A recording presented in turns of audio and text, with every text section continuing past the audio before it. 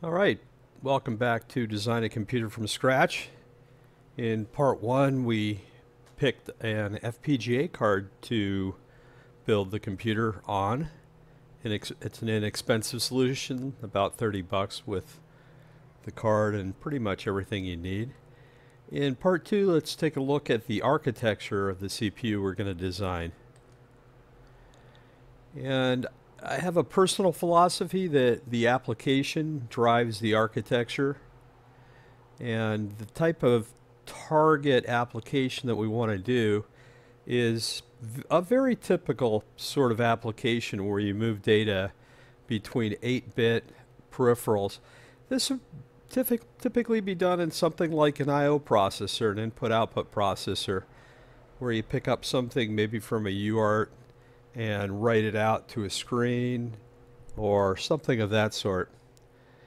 We'll be able in the end of this to have a peripheral set that already exists, and it's in the form of parts from Grant Cyril's multi-comp project. It's beyond the scope of designing the processor to design the peripherals, but inside of multi-comp, Grant has a UART, buffered UART, and the card already has the USB to serial, so it's already pretty much there, ready to go, hardware-wise, and all we really need to do is to add that component. Grant in that project also has VGA monitor that is a character-based. You write to a location and it puts a character up on the screen, and we could use that as well. It's formed in the same sort of an interface as the UART. It's an ANSI standard design, so that would be make a nice little peripheral. And just between those first two items there, you could have something that would read from the UART right to the VGA monitor, and with an addition of a PS2 module in software, and there is no hardware support here, so it'd be a couple of wires and a connector. You could have other half of the terminal, which is typing and going out to serial, and that would just be a few lines of code on this card. When it's done, you don't have to throw another processor on it, and it would be fairly simple to code. The other thing we're going to do is, since it's largely going to be designed to be an 8-bit data mover, is to have a very small address space, and that's the I/O address space. That is, they'll have a nicer sized program space, but the I/O space will only be 256 locations, so that puts the I/O space in 8 bits, the address of 8 bits, and 8 bits of peripheral data. A little more thoughts on the design philosophy behind this FPGA-based CPU is a wider instruction set than 8 bits is super easy in an FPGA. The cost of wider instructions is memory cells, but remember, with this FPGA we have 56 cells of 1K by 9, or we'll call them 1K byte cells, so there's plenty of cells left over for whatever you want to do with the FPGA. The opcode field width, well, the opcode itself breaks down into separate fields, but the opcode part of it determines the number of instructions. So just as a target here, we're going to go for a small instruction set of just 16 instructions, no more than that. And that would be a 4-bit opcode field, which consumes a nibble and is fairly easy to code for and deal with. Instructions wouldn't take multiple locations in memory. They would all be reduced instruction set in one word. One or two accumulators in a 6800, 6809, 6502, that type of machine. Those just require a ton of shuffling in and out of the accumulator, and it's really just a lot more work than it's worth when you're dealing with an FPGA, because you could build a fairly large register file without consuming a lot of resources. Of course, each register would consume 8 registers each. That's 8-bit register would consume 8 physical registers, so it would add up, but there's plenty of resources in this FPGA to do that. So let's build it with a register file, and also pick a nibble for the register file select, so we'll accommodate up to 16 registers. We're not going to implement that many, but it'll be there as a facility in case it needed to be. And since we're dealing with 8-bit peripherals, we want to be able to load immediate data that's 8 bits wide. So that pretty much puts us at the width we want to be 4 bits for the opcode, 4 bits for the register select, and 8 bits for immediate loads would be a 16-bit instruction. So how's that going to look? That's coded up here as the first 8 bits. Most significant 8 bits are the opcode. Next 4 bits are the register number, and the 8 bits below that are the immediate value. And some typical instructions where we're going to implement or want to take a look at implementing are to load a register with an immediate value, so that would have a particular opcode, the 4-bit register number, and the 8-bit immediate value. An I/O write from a register, again, would have the opcode for the I/O write instruction, the register number, and D0 through 7 are the peripheral address that we're going to write to an I/O space. This isn't out of the program space. Program space is completely different from the I/O space. It's not a unified address bus like you'd find in 6502 or something like that, but the program space is completely internally located. Well, the peripherals are too, but it's separately connected up. So similarly, an I/O read would be the same format, and an opcode like an AND, the register with an immediate value, would be very similar as well. One of the things that we're going to need to be able to do is to do flow control. So of course we have to be able to jump. That's the most obvious. You don't have a program if it just runs through a line of code and stops. And even stopping, you probably just want to jump to yourself. But real flow control is the ability to conditionally branch based on the results of some operation like an AND. So for instance, for a 6850 UART, you would read the status register, AND it with 1, which masks out all the other bits, and loop until that bit either clears or sets, depending upon what you're trying to do. So the thing we'd like to do really just is to check the result of the AND. Did it result in a 0 or not? And be able to branch on the result 0 or branch on not 0. We could just reduce it with 1, which is branch on 0 and do jumps, but we'll just do branch on not 0 while we're here. Yeah, it does use one more opcode, but we'll have plenty when we're done.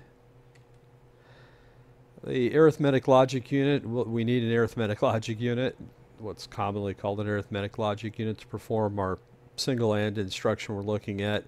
But it easily could be expanded to do other operations. We'll probably do an OR somewhere along the way here, bitwise ANDs and bitwise ORs.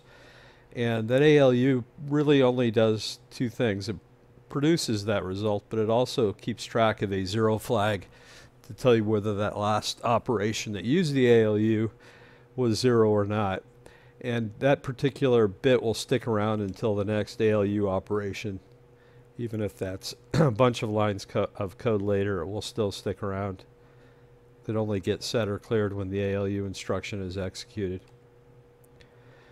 Program size, branches aren't going to use the register field, so that field comes available for branching or jumping. Branches could use then the full D11 down to D0. I just think messing around with pages isn't worth the effort. This whole thing with 0 pages and branching within 256 bytes just makes so many complications on your code that it really isn't worth it. And we have a 16-bit instruction. We only need the 4-bit opcode from the top, which leaves 12 bits for branching or addresses. But that does produce a program size limitation of 4K words. Remember, a word is 16 bits. And that address there would be in 11 down to 0. And that's plenty of room for I/O control operations and reasonable for consuming space. If you had 8K words, that'd be 4K words would be 8K bytes of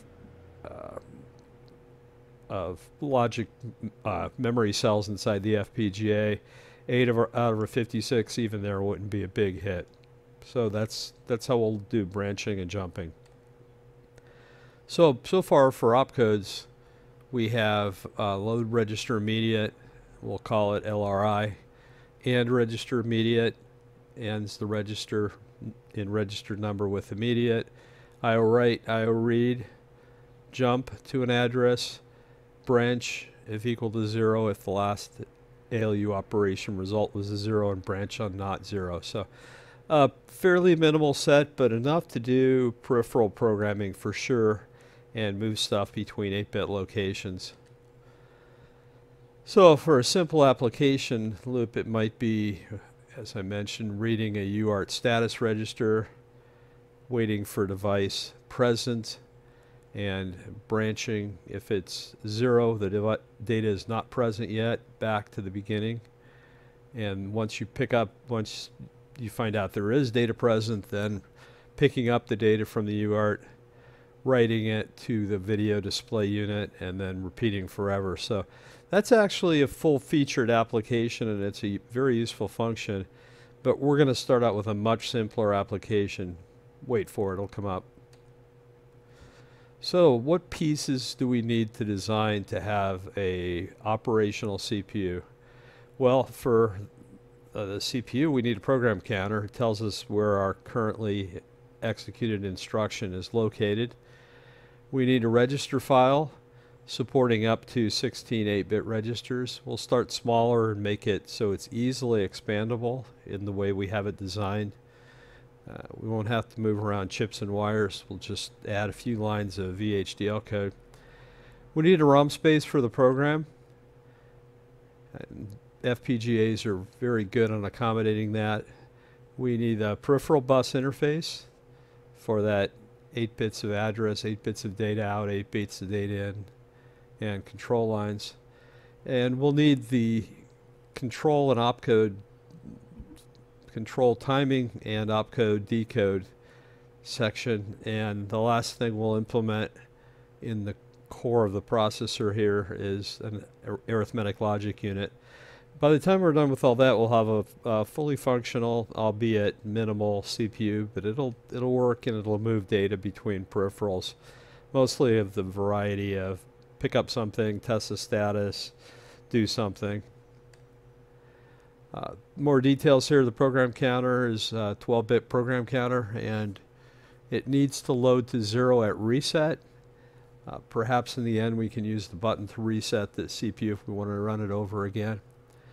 There's a couple of controls for the program counter we'll need. We'll need the increment counter, and that would happen at the end of an instruction to increment the counter for the next address to be run. But if we're doing branches or jumping, we need to be able to load that counter with a particular value, and that value is found in the bottom 12 bits of the instruction data itself that we showed earlier. Because branches, as I've mentioned, are going to use 12-bit absolute addresses, so it won't have to do a relative address calculation. You have to do relative address calculations when you have paging in smaller sizes, but we can have a literal address always for the next instruction because it fits in that literal 12 bits. And the program counter itself, it would have a small logic cell usage. It's not a very complicated counter, and they're sort of optimized for counters. The next thing we need is the register file, and one of the simplifying assumptions we have in this instruction is that there's no register-to-register transfers, which means the same register that was the source for the data of ALU operations is also the destination. So if you AND R0 with 1, it will be placed back into R1. It doesn't get moved to R2. If we did anything else, we'd have to have multiple register fields in the instruction, and not necessary for this particular CPU design. Opcode bits D11 down to 8 select which register is read or written, so that's a pretty easy decode and select. And multiple clock cycles will be required for the processor to read and write the ALU result back. You read it on one clock, write it back a clock or two later, and that'll also have implications for the timing control block. And the instructions that affect the register file are IO reads and writes, because all IO reads and writes will be into and out of registers. and all ALU operations are tied up with the registers. Program ROM, Altera has a ROM wizard built into it, but there's a complication here, of course. And the complication is that we need to create the initialization for that ROM, the ROM file, and we'll put together a little assembler here for this and make a nice little assembler that cleanly makes the simple code that this FPGA needs. It'll be written in Python when we get to it, and will be available on the GitHub. One thing that's a little bit of a complication is that the ROM has registered address inputs, so you present the address and it's a clock later until the data is available out of the ROM, and we have to accommodate that in our instruction queue or the instruction timing. Peripheral bus, the 8 bits of address for the peripheral bus come directly off the instructions D7 down to D0. Again, no calculations involved here. And data only goes in and out through the register file, so the register number is selected by those 4 bits, the 11 down to D8. 8 bits of separate data in and out connections. It'd be a little bit complicated with a real 6850 because you have a tri-stated bus and all the devices are tri-stated, but that's not necessary in the FPGA. We have a separate data out and data in path, and doesn't need to be tri-stated. Input devices are multiplex, output devices are broadcast to all, and you produce a chip select for whatever one you want to write to. So not having a tri-state internally, it's just not necessary with the FPGA. Is a nice simplification for things. Most peripherals are going to need a write strobe, and we'll make that write strobe 1 clock wide, and a read strobe, we'll make that 2 clocks wide. It'll be more convenient when we get to it. The write date is valid if it's a rising edge. The write date is valid usually on the falling edge for these designs, but it could be either way because the data will bound the strobe. The arithmetic logic unit is only currently going to be used for AND register immediate instructions. As I mentioned, it could easily be added to with an OR immediate or an add register to with an immediate to do an add. Not having an add facility is not a huge penalty. If we want to do timing and do counter loops, we can do that easily with an external peripheral, but it could be added easily, and there'll be plenty of room left in the instruction set opcode fields when we're done for additional instructions. Let's see, the 8 bits out plus the Z bit with the ALU. So the ALU has two 8-bit inputs. One of them is the immediate value that comes out of the instruction itself that's in D0 to D7. The other input to the ALU is the register that's selected from that D11 down to D8 bits of the register file select. And the ALU produces out those 8 bits plus that Z bit, the 0 bit, that tells you that the last operation you performed was 0.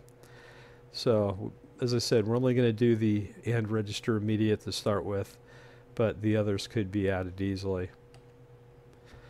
The control and opcode decode section is always the most fun part to me.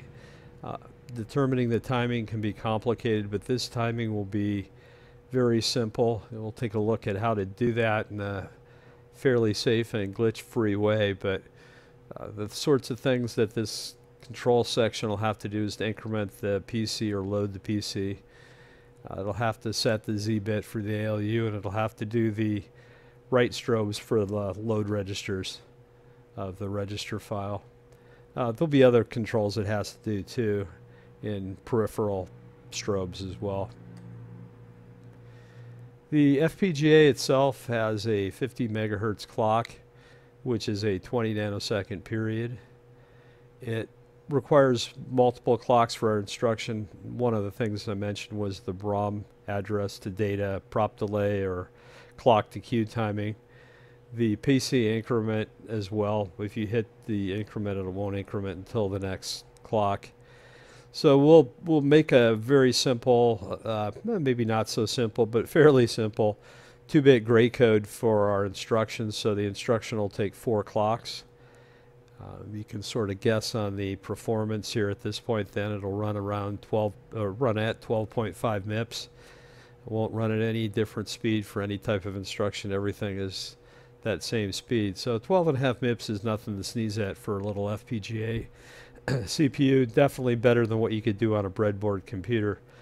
And because we're coding it in gray codes, a gray code is a counter that doesn't count 1, 2, 3, 4. It counts 0, 0, 0, 1, 1, 1, and 1, 0. And if you notice very carefully, there's only a single bit change between any of those two fields. Like if you did a counter and you were counting from 2 to 3, it would go 0, 1, 1 to 1, 0, 0, and 2 bits would change. So you can't really do decodes off something that's 2 and 3 because it would be glitchy.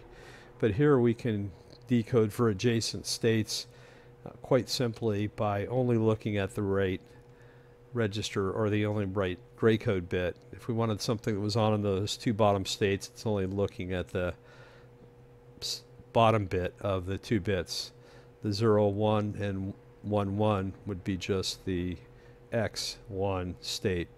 So it's very easy to make glitch-free decodes with the gray counter, and you just won't have trouble doing it. Design methodology for this will be to design each element as individual VHDL files, and we'll have a top-level entity in VHDL that combines those. Some of them will just be trivial enough that it won't be worth making a lower level entity for it, but some of them will be trivial and we'll still make a lower level entity because you might want to expand that lower level entity. And after we do all that, we'll probably add a top, and above that top make it the new top that has the connection for the peripherals. But in the meanwhile, we'll just throw the peripherals down in the CPU section. We're going to do some small peripherals as we go along here. This is sort of application specific, that top that you would put above that top, because it would have the peripherals that you need. If you want a UART, put a UART in there. If you want a video display unit, VGA, ANSI terminal, you'd put that in there. You could put whatever sort of peripheral, 8-bit peripheral you'd like. The first application we're going to do is, and we're not going to have this running, well, we'll have it running probably in section 7 or 8. We could have it running by that point, but basically the first target application in a thought here is to read the key, just like we did when we made the part 1 demo where you press the button and it lights the light. We want to do the same thing here, but we want to have the CPU read the key and write it out to the light. It won't be impressive to your friends, but you'll know what's going on inside of there, that it's a CPU reading the key button and the CPU writing out the LED and not just the wire. And for that, we always would have to have a simple application memory map, and that in this case at address 0, when we do a read, that bottom bit, the D0 bit, would have the key, and a write would have the LED. So fairly simple hookup and application. We'll probably get that running later on in this series. What does that code look like? Well, if we're going to code that, it would have a label for the loop and a IO read of register 0 from location 0. That's what you see when you see here. IO read is the IOR. Reg 0 is the destination for that read, and the address is 0. Same thing for the write. We don't flip the syntax, but a write is take the value of register 0 and write it out to location 0, and then it would jump forever. So that's an easy test, and we already have the entity from part 1 for that. So we're already halfway there. We've already created the pin list. If you want more information, you can see our wiki pages for these products, and we have YouTube videos on them as well. We have a store in Tindy where we sell all of our cards. Thanks for watching our video, and if you enjoyed it, don't forget to like, share, and subscribe.